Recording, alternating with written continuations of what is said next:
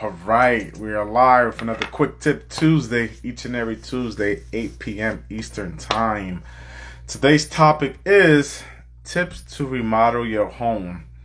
So this can go two ways. This can be if you're doing your own work or if you're hiring someone out. So the tip for both would be basically don't go the cheap route. Well, first, decide if you're doing it yourself or you're going to hire it out. Number one, I typically hire it out because when I try to do a bigger project than usual, I usually waste a lot of time figuring it out, and then I still gonna hire someone else. So I kind of wasted time and I'm wasting more money. For very, very small jobs, I'll give it a shot. Most of the time I can do it, but for some bigger projects, I would definitely hire it out. Each person is different.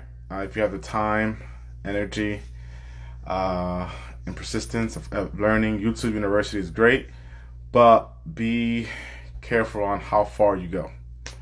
Definitely, because you don't want to do a huge project and you don't take safety or any precautions to place, and then you have issues later down the road, and then you have to redo that same work you did. Is it doable? Yes, but just at your own pace and be cautious. So if you're gonna hire someone, don't be cheap. If you're gonna do it yourself, don't be cheap. What I mean, don't be cheap. Don't buy the cheapest materials. Don't get the cheapest contractor because that doesn't last. You're gonna have to redo it again soon. The cheapest contractor, they're not gonna do a good job. They'll last longer, possibly longer. Not a good contractor. Basically, you have to fire them and then get someone else to finish the job. So don't go with the cheapest option. Definitely get multiple quotes, get references, get pictures of their job, speak to their references. Sometimes it may be a real person, sometimes maybe family. So just take that in consideration. Ask around your family, friends, if they had anyone that has done work for them before. If you're in Jersey or any states that I'm in, I work in, you can always reach out to me for any recommendations that people that I've actually used and I trust. Sometimes I don't like referring people out because just in case they're not gonna do a good job. But if I use them before and I know their work ethic, and their quality, then I don't mind sharing that information. What else? Let's see. Make sure you're getting a good return on your investment. So if you're gonna if you're gonna, let's say, flip a property or sell your property or something in regards to your property soon, then make sure that money you're putting in is worth the money that you're gonna possibly get out, either if you're gonna sell the house or if you're gonna rent the property out. So if you're gonna doing a fixer-upper to rent it out, maybe it's something else than what you're going to do for your primary residence. So definitely keep that in mind. You don't want to put, depending on the area, you don't want to put certain appliances, certain things that you won't get your money back. So definitely keep that in mind. You want to think about good ROI, return on your investment. Maybe if you're getting a contractor, sometimes when they include the materials in the job, most of the time they're going to get cheap materials because, of course, the less money they spend, the more money they can keep. Not everyone's like that, but definitely keep that in mind. If you buy your own materials, you can select the materials, you have your budget for that. So there's pros and cons for both. Have a budget, of course, especially now. I don't know who's on budget with construction, but try to have that type of budget. You don't want to just keep spending and have an end goal in mind and a return on investment. Make sure you're putting money where it's supposed to be, and you'll have some type of good return. Usually with like rental properties, you definitely want to have some good floors. Remember, people are going to live in there, and if it's not their property, sometimes tenants don't really take care of it. They drag furniture and different things that could scrape and other things. So definitely keep that in mind.